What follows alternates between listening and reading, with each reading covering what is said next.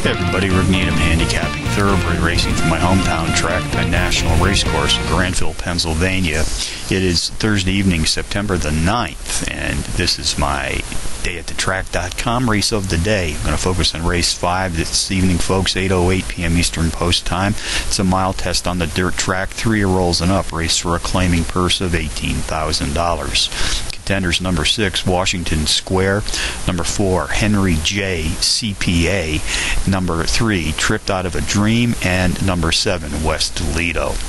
Number 6, Washington Square, is a perfect 4 for 4 into the circle, racing at tonight's distance of a mile on the dirt. Is the speed and pace profile leader in this field. He's also posted a trio of power run wins in his last 4 starts. Number 4, Henry J. CPA, drops in class by 4 Trackmaster units.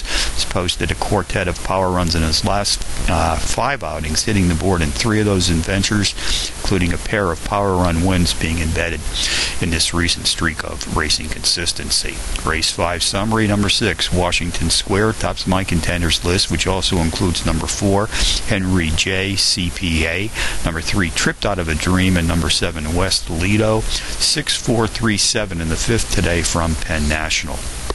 Bonus long shots: Charlestown, race 8. Number 2, Pagan Cat, a 10-1 bomb, drops in class by 11 units. Nice overall speed for this sprint tonight at the specialized distance of 7 furlongs on the dirt. Finger Lakes Race Course, the 8-1 shot. Number 8, Mischief on My Mind, takes a big class drop of 17 units.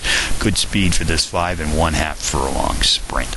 So from Penn National on a Thursday night, Rick Needham for dayatthetrack.com, reminding you as always to please bet with your head, not over it.